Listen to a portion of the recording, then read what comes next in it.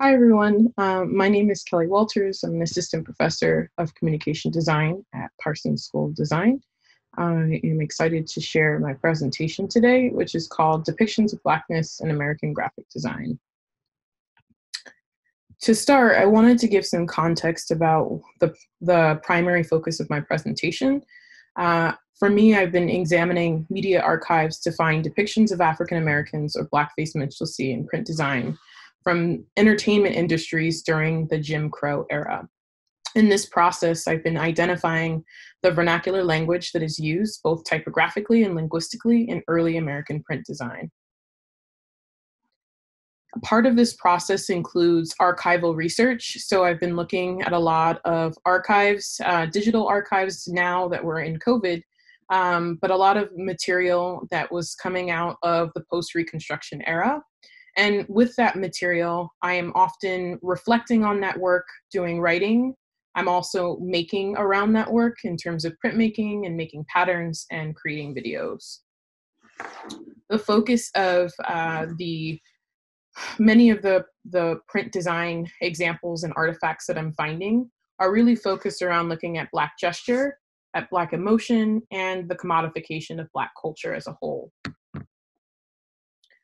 To start, I wanted to look at a screen grab of my Spotify. In terms of really specifically looking at one area of print design, I've been looking at music sheet covers. And I wanted to think about the lineage of that in relation to what our understanding of music or album covers looks like today. So this screen grab is essentially just representative of the way in which we engage with print covers or album covers now in the Spotify or iTunes or digital streaming format, which is now a small square. But in the past, we would engage with these forms of album covers in CDs. I grew up with many CDs. We grew up with cassette tapes, some of us. And so really thinking about how print design was taking form in the cassette tape realm. And then even prior to that, thinking about vinyl records and the square format that was showing up for any vinyl material or vinyl records, I should say, prior to the cassette tape and prior to the CD.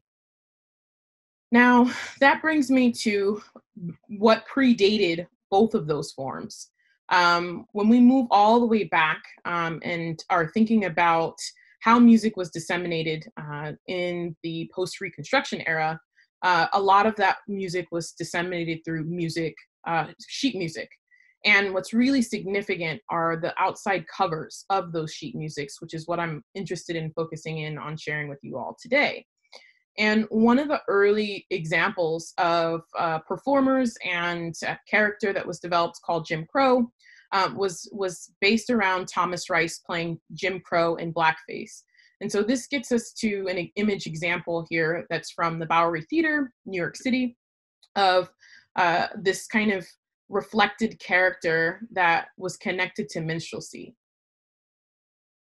If we look even further back and really dig deep into the history around this, I wanted to stem just a really short synopsis of a couple of things that were happening around this era. And this quote is actually sourced from NAACP. And it states from 1882 to 1968, there were 4,743 lynchings that occurred in the United States.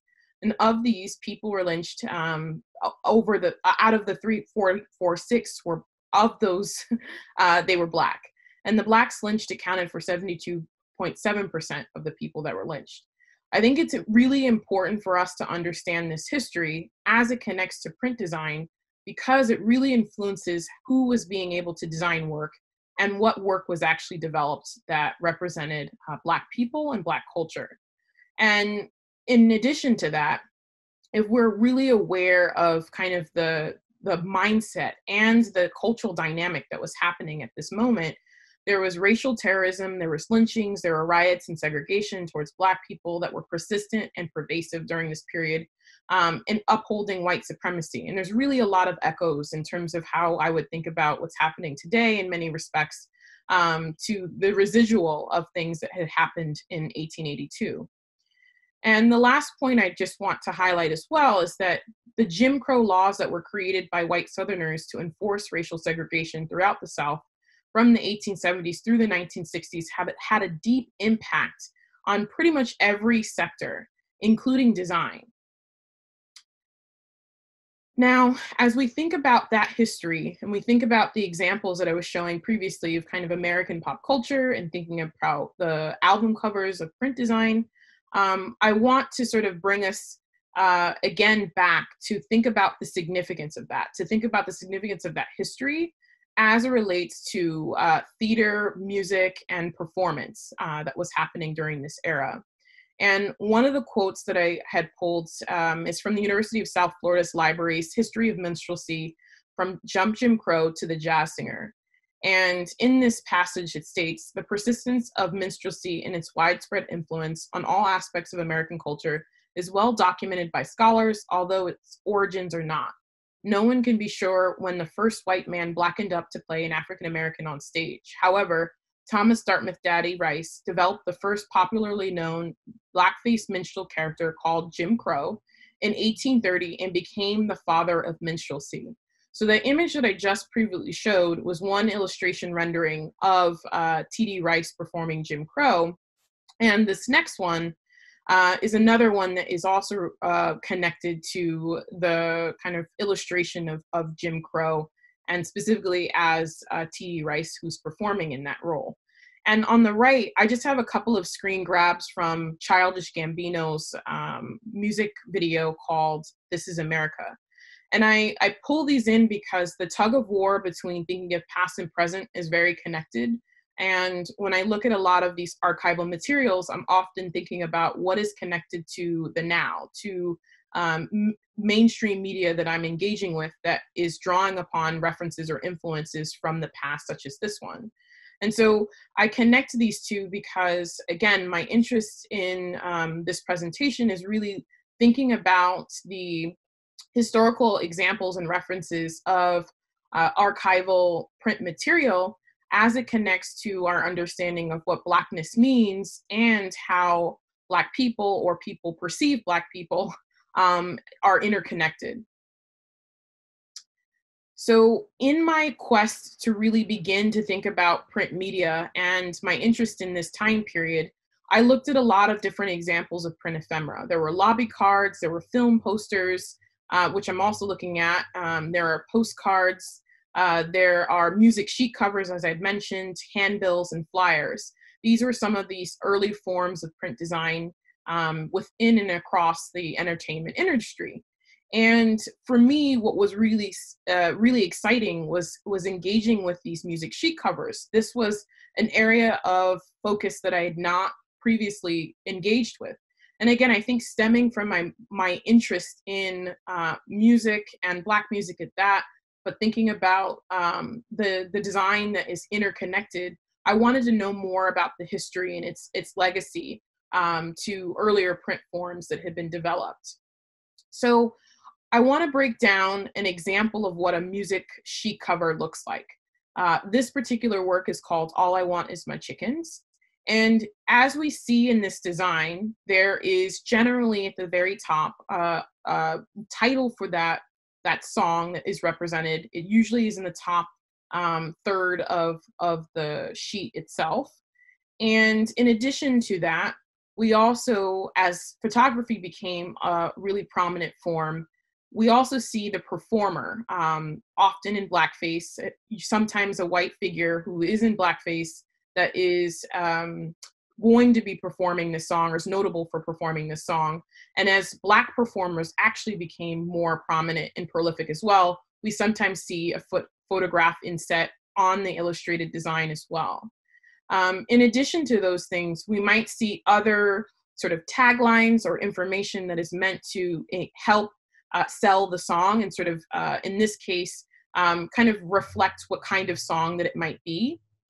And then in the bottom section of many of these print covers as well, we'll see reference to the music publisher. Often those are set within these kind of banner graphics, really ornate, but also trying to reflect the location of that publisher, the name of that publisher in a really sort of regal way. So in a lot of the research that I've been doing, I started to pull out all of the different examples that I was finding of these music publishers. And typographically, they're so very interesting. Many of them are obviously multiple people that have come together to form a publishing house. Sometimes you might see M. Whitmark and Sons or Howley Haviland and Co. But generally, the sort of focus of the design is really primarily typographic, primarily uppercase text, and often, as I mentioned before, in some kind of banner that connects in a really Victorian, decorative, elegant way. And as I came across many of these, I really started to kind of think about the color palette that was being used. I was really excited and engaged to kind of think about what types of illustrative figures would be integrated with these designs. And so we see a variation of references to music. We also see sort of examples of individuals, depending on if their face is connected to the publisher as well. But there were so many, and I think that I'm still doing a lot of significant research around sort of the history of these music publishers at large as well. And if we dig even further within these designs, the other really significant thing about some of the music sheet covers is that we find the individuals, some of them, who have illustrated these illustrations. And most often they're white men, some of them many European, but we also see, again, Bert Colo, there's Starmer, Geo O. Hart, Edgar Keller. Again, I'm doing a lot of current research around looking for more information about a lot of these individuals and thinking about what they were creating and the significance of their work as they contributed to a series of music covers that were coming out of these different publishing houses. And so I paused here for a second to just highlight, right, that we have white music publishers that are creating or working with white songwriters, and often the songwriters are sometimes synonymously the performers, but in some instances, we have the white songwriters creating work for white performers, and then most often thinking about white consumers who are really listening to this music, but also potentially purchasing the music at different music publishing sort of houses. And then the other thing that's really interesting about this time period as well is thinking about how white publishers were also working with Black songwriters or Black performers. Sometimes they, weren't always attributed to the music that they produced. And so there was always tension, I think, there. But I think that the idea of a mixed audience was also really prevalent when working with and along this sort of lines as well. And so a few questions that come up for me include who had control over the design work process? Who was the audience? As I mentioned, there could be primarily a white audience or a mixed audience or a primarily Black audience. What are the implications of consuming these designs by Black audiences and non-Black audiences? And what of Black visual culture was generated by white artists and designers, right? That this is something that I'm grappling a lot with in thinking about, that a lot of historical examples of what I thought was Black visual culture or what is also defined by white artists and designers. And so to pull out another really salient quote, this is from Stephanie Dunson in The Minstrel and the Parlor, 19th Century Sheet Music and the Domestication of Black Minstrelsy. And in her dissertation, she wrote, as a popular cultural medium, 19th century sheet music expressed the exchange of ideas, standards, and assumptions that informed and demonstrated predominant attitudes of the American populace. And so this is really important to highlight, right? That music scores and sheet music rather, the outside covers in particular, they were markers of national identity, as she notes. It measures changing attitudes about family values and patriotism. It served to negotiate between public entertainment and the evolving boundaries of the American home. And it speaks directly to the expanding role of consumption, the burgeoning national habit of assuring cultural position, through the accumulation of material objects.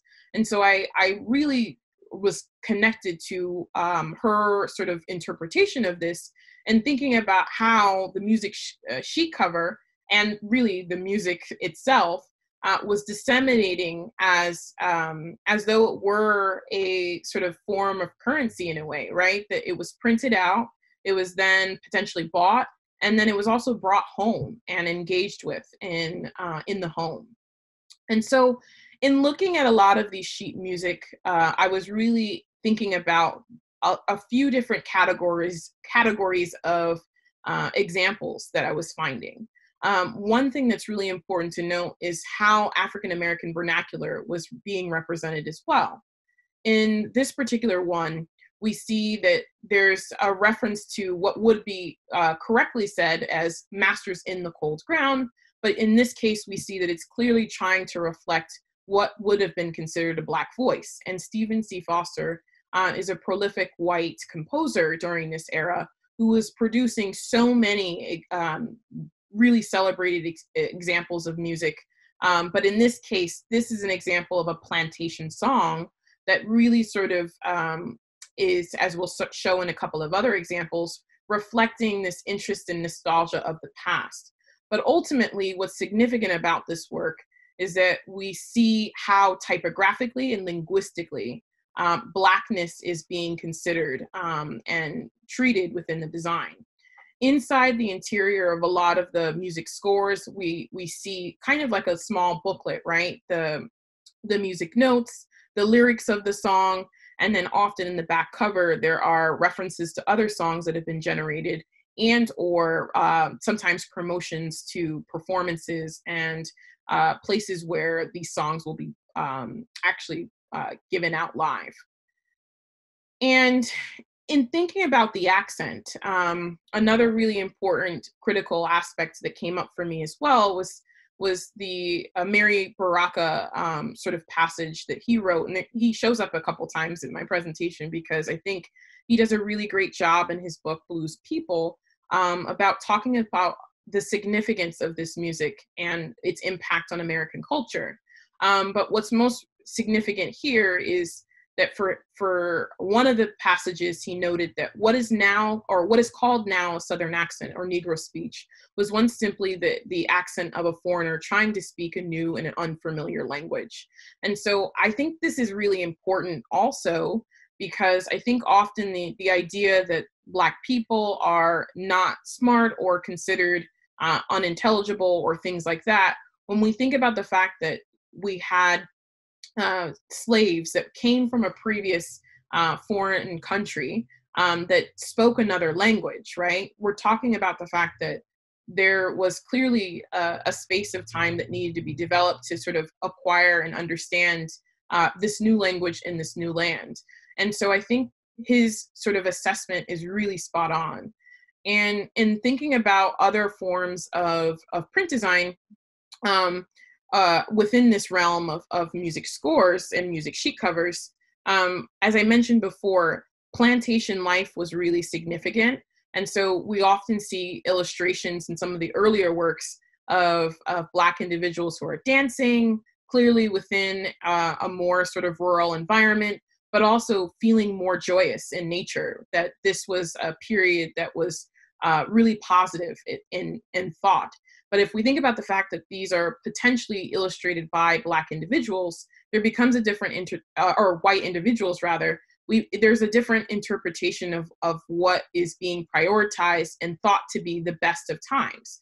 Another example is I'm going back to Dixieland, right? And in this one, again, we see Black individuals in the fields.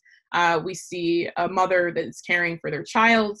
But again, it's drawn in such a way that has this feeling of nostalgia, that also has this feeling of hearkening, of wanting to go back, as even the lyrics in the song is stated. And when we think about this in relation to kind of music, like slave music and slave musicians, Eileen Southern is another really critical sort of scholar that I have found in my research, that I feel also reflects a really great sort of understanding of what's happening in this time. Just to kind of highlight a small segment of this passage, the last bit at the end is that the public often attended the concerts of Black performers out of mere curiosity, but remained to acclaim the sound of a beautiful voice or the exhibition of extraordinary technique. And so this begins to sort of highlight the sort of revered nature of Black culture by white audiences, and thinking about how white composers and songwriters were actually trying to reflect what they felt was reminiscent of that. And so the other last few sort of examples of things that I am encountering in this research include how social class is being represented. So in this particular example, I ain't seen no messenger boy, right? Typographically, we see a really sort of handwritten, illustrated sort of design quality to this work.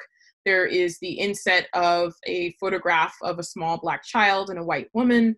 And again, we see the idea of class being represented, who's in control, who's in power. And so the design is reflecting these dynamics. They're also reflecting gender roles, right? That we see, in this case, your money's no good.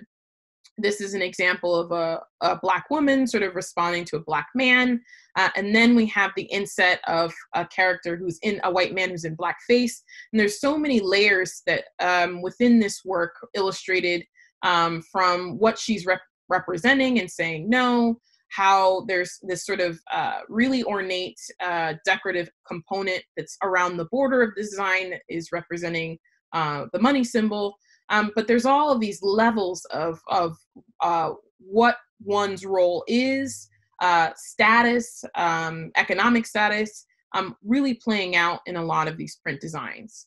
And then when it comes to children, I think what's even more disturbing coming out of this era or how children are being represented. And this one, what's really sort of interesting about what's happening here is similarly, there's this decorative floral border, which makes it feel very positive in nature. But then as we look closer, right, the tag that's hanging off of the actual stroller itself is nobody's going to steal me, basically. And so there's this really sort of disturbing concept around value and thinking about Black people, and in this case, Black children, and what the quality of or values of a Black child is worth.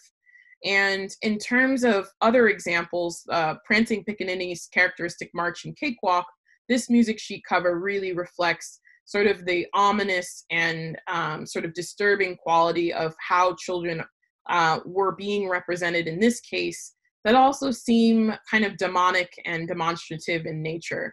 And so I think that it's important to kind of look at some of these examples where we see the idea of gathering, we see the idea of multiple children together being considered almost a scary sort of feel that they're all kind of here. Yet at the same time, there's kind of this, typographic element that dominates the focus of the design at the top, that's set in red, but also with our publisher information that's set below as previous examples.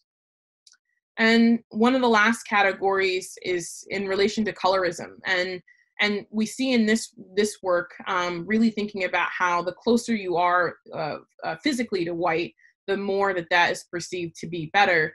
In this work, I won't play second fiddle to No Yeller Girl. We really see it typographically set out how what this Black woman, kind of what I imagine would be talking to this Black man, would be saying in relation to not wanting to be considered second to or less than, but really thinking about how color actually is playing a role.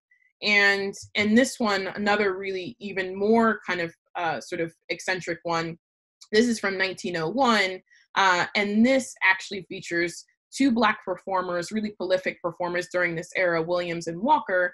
And this is where we also begin to see a really interesting shaping of language that's coming from a Black voice, but in reference to kind of, again, these colorism aspects. And so she's getting more like the white folks every day, to me, that has a very specific white Black voice. And then we also see sort of the inset of a really decorative Victorian border, with a Black woman it's situated in there in terms of who they're referencing. And so all of these examples are really sort of immersed in this time period. And just again, one other last quote from Amaria Baraka is that this idea of the emulation of white society in terms of social class and economic hierarchy is showing up in these print works, and they're embedding all of these ideologies around how language is used and how Blackness is being seen, both by Black people and by white folks who are also designing and creating these songs that are being consumed by a wide audience. And so the last few slides that I want to share are in reference to the work, the print design work that I'm doing that's in response to a lot of these findings. Often I'm sort of exploring, taking scans or working with the examples of these original works. And I'm trying to create a series of videos or abstractions from them. I often am exploring the typographic qualities of the original print design. And in terms of layering and texture, I'm really thinking about the qualities of the letter forms and what they do when they're extracted from their original source. And there's this layering effect that I've been trying to think about in terms of taking it out of perhaps some of the more kind of sensitive imagery and really focusing in on what can be left. And I see a lot of these as type specimens, right? They're sort of extracted from, modified, and then represented in this sort of really simplistic typographic way. And so for me, I'm really thinking about what does color do when it shifts? What does the gradient mean? What does it mean when it's even more vibrant in color? How does it change our read of this work? Does it allow us to engage with the qualities of the letter forms differently? What does it mean to begin to sort of play inside of itself with the ways the letter forms can potentially be set within other sort of extracts of themselves. And so these are experiments, and I'm not exactly sure where they're going yet, but they're a way for me to dive deeply into this research and then respond where I, am really sort of drawn to how to continue to make variation. And so this video is really, almost like a screen grab of my process of messing with and creating degradations and deconstructions of these original works, and thinking about what's left and what it means to sort of multiply on top of themselves. And so a lot of this is influencing work that I'm also doing that's looking at film culture as well, Black film culture. But some of the ways that I'm trying to connect the dots for me in this research is through the act of making. And so a lot of this is exploratory and is ongoing, and is really also thinking about the material choice of where and how these are printed. And so the last couple of images here are just some of the printouts I've been doing at home, thinking about the different types of paper that change the way we are able to engage with this work, and thinking about what it means to have this as multiples, almost thinking about these as posters moving from just a simple sheet cover, and thinking about what the repetition could potentially mean when aggregated as a whole. And so with that, I thank you all for listening and attending this lecture. In terms of further reading, if any of you are interested in a lot of this material, but also the analysis of what's happening during these time periods, I would definitely encourage you to look at any of these books that have come up in my research. And there's countless others, but these are a few that are really significant. And thank you so much for listening in. So yeah, thank you so much for the presentation, for the prepared video. I see really a lot of participants here today in the session. I must confess that it's probably more than in the most of the previous ones. So thank you all for coming, and I guess we are ready to start the discussion. So please feel free to use the chat. You have the general room, as I said, and the Q&A section. And in case you have like any question, just type it. I will read it aloud for everyone to hear it. And yeah. So we have a first question. Where are you going now with the research plans for the 1 or 3 years approximately? I think that ideally, I would have been able to go to physical archives. I was hoping to do that this year. But I think in lieu of kind of physically going to places to kind of look at actual material, I've been looking at a lot of digital archives, and I'm finding there's material that's actually accessible online through a lot of libraries. A lot of museums have access to material. And so I think in terms of where I'm going, I'm just continuing to look at artifacts that I've not encountered before, and then also try to make sense of what they mean given the time period, and also understand how it's influencing so much of our culture today.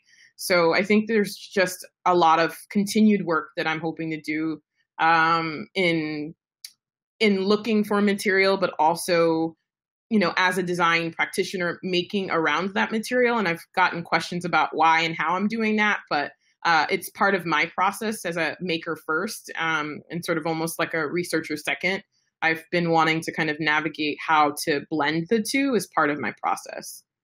So there's definitely lots left to do.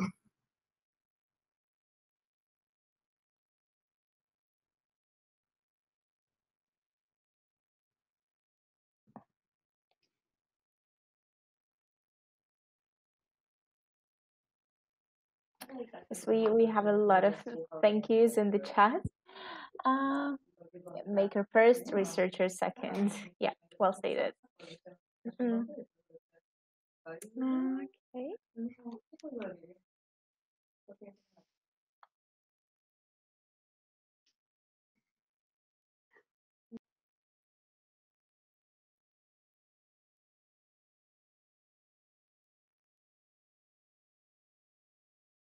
Maybe Callie could also say like about some other interesting moments in the process of the research of the discoveries.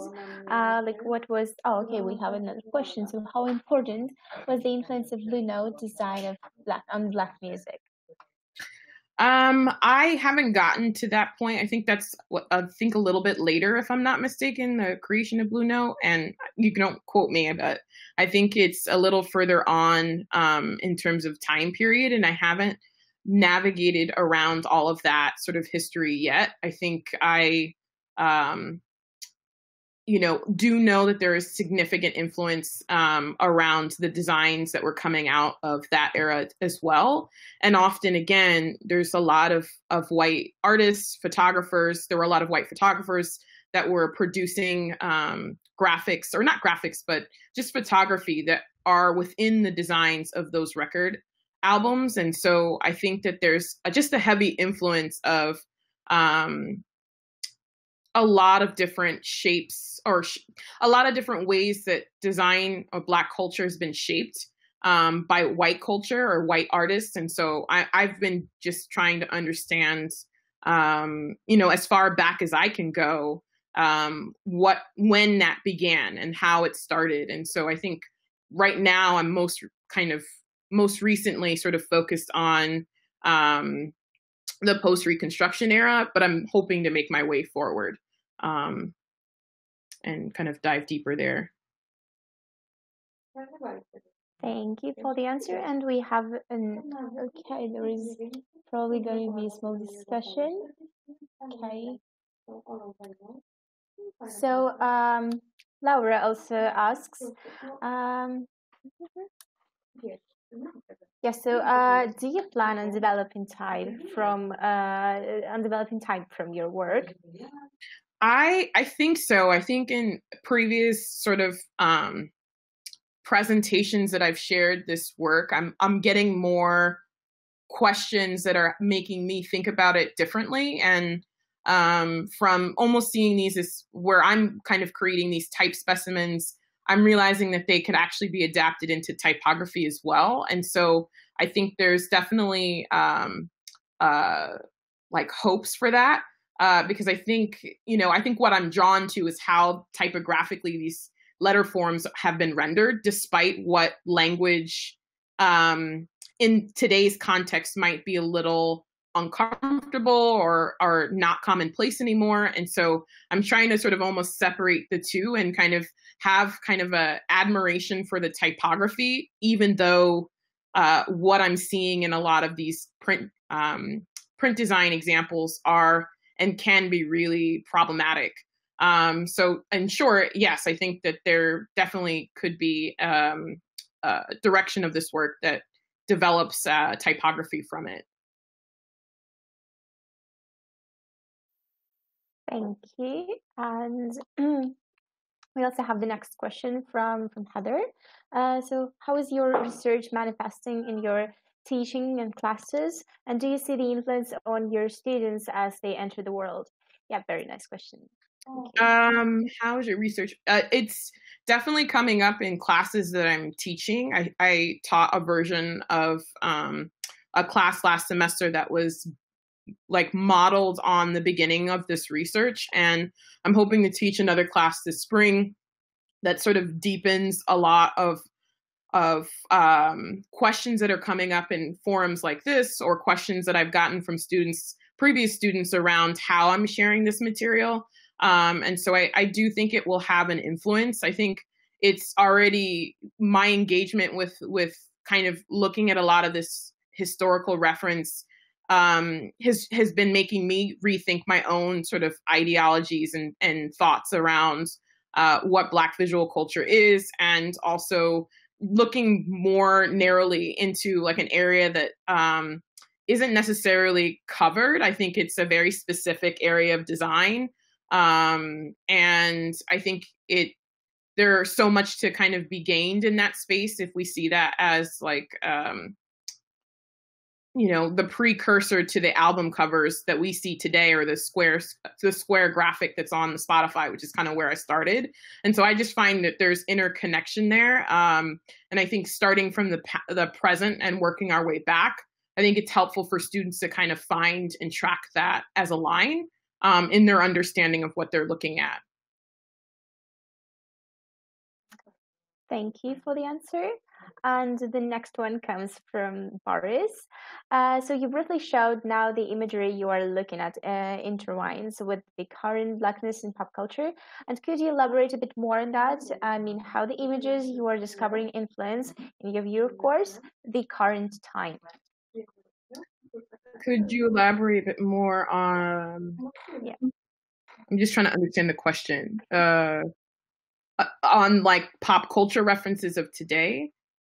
Yeah, I mean, I think I'm in a previous presentation, I've made like direct links to things that I find connected to a lot of these artifacts. So I guess one way that I can sort of describe it is that most recently I've been watching Lovecraft Country. And so I think that inside of that television show on HBO, so much of the kind of references that are showing up in that show stem from examples that even show up in these kind of print artifacts. And so there's one episode most recently that came with like kind of the Pickaninny character. And one of the ones that I showed today in this presentation really look like the children that were sort of created inside of that show.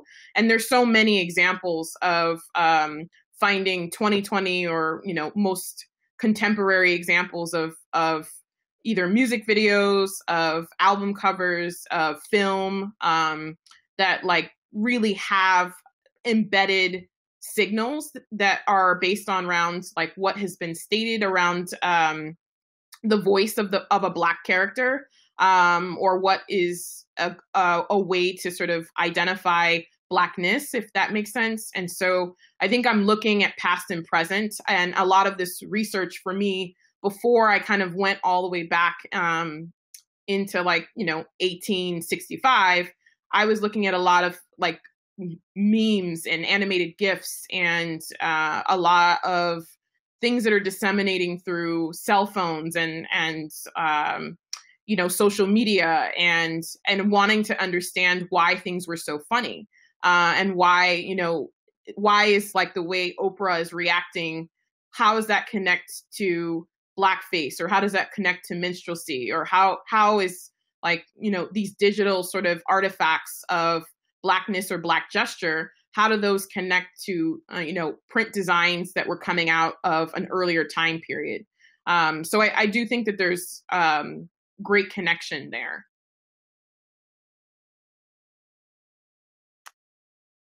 Yeah, thank you. And we have another question from Heather.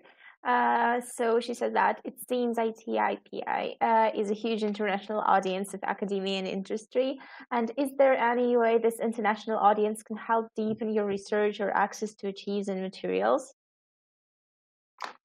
Is that for me or for the audience too? I mean, well, yeah, I guess now when I'm reading the question, yes. So. I mean, it would be great if there's people who are listening and sort of thinking about any of this material. I'm open to discussion and connecting with those that have similar questions or trying to sort of navigate that. So, yeah, I mean, hopefully there's connection here.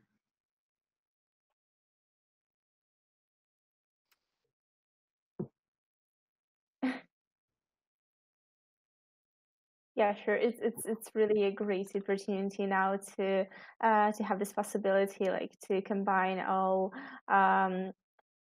to combine this international audience and just to share and just to think and really to deepen in such topics which you are bringing today here.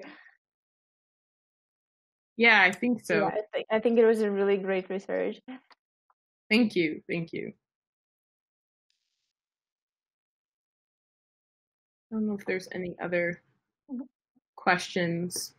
Yeah, because also I would say that it really depends on the region, because, for example, in the regions of Eastern Europe, we do not bring up these topics that frequently, and not that many people have the accessibility to really look at some performances and to, I don't know, research on this topic.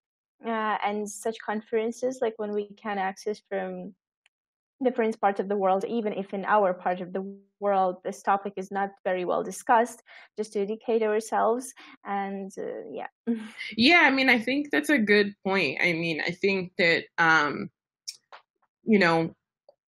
the discussion around race, and specifically around African American culture, African American history, there's so many scholars that I admire that have done significant research, that surpasses even where I'm at, that I feel like truly kind of is emblematic of all the different ways of seeing culture, understanding culture, but also I think what I'm so excited about at this moment is like thinking about how that scholarship influences the scholarship in design and analysis around the significance of works that are often neglected in being shown in a lot of historical books or the canon itself. And so I think it's definitely, it doesn't come without challenge. I think I'm often conflicted about the material that I'm engaging with and what it means. And, I think about,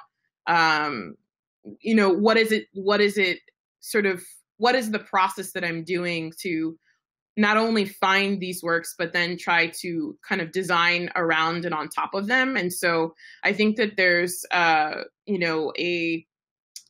there's an importance in it. I find it to be important. I find it to also be really urgent work, given where we are socially and politically at this moment. And so I think, I think so much is being funneled through and outside of the work, and I'm inspired by and activated by like all of the sort of adversity and oppression that's also happening, to make me want to sort of engage with this material and continue to sort of find like nuanced ways of understanding. So I think however I can do that and share that with audiences where, you know, this discussion is not necessarily being had, the questions that are posed have me really kind of think introspectively about, you know, what I was taught, what I'm thinking I know, what has come to me through like pop culture, and what is not real and what is real, and kind of questioning all of that, I think, simultaneously. Yes. So, and we have a next message from Laura, and she writes, I was thinking about how exploring the past makes us understand the present and can serve to imagine futures. So how do you think this visual language could translate in the way future visual languages? Ooh. Difficult question. How do you think this visual language could translate in that way? I mean, here's another thought, right? I think that, you know, I'm someone who often kind of looks at a lot of like existing material and is interested in remix and is interested in kind of the combination of a contemporary lens on top of what might be a historical print example. And so in some ways, like I've talked with different friends and colleagues about what this process actually is. And one way that I've begun to kind of think about even the last few slides of this presentation, of seeing that as Afrofuturist work, and to see that as a way of designing on top of or expanding on top of what has existed from a previous time. So I think that in some ways I am sort of enacting sort of a more futurist sort of approach to these works, or the way that I'm beginning to think about that, where, you know, I'm having to go to the past, and for me to go to the past, I'm coming from the future. I don't know if that's kind of like, you know, a little sci-fi oriented, but, you know, it's been making me think about what that means. And for me to kind of go from 2020 to like 1901, like I am of the future. I am the future. And so I think to see this as a way of bringing it forward, or bringing the past forward, you know, and having it be a marker for this moment that might be influencing, you know, people or cultures that have not seen this work in another 20 years. I'm curious what that sort of looks like. What's the response to what I'm doing that's a response to, you know, almost 100 years that predate me. So I think that's kind of how I'm beginning to kind of think about, you know, the translation of these languages visually, and linguistically as well.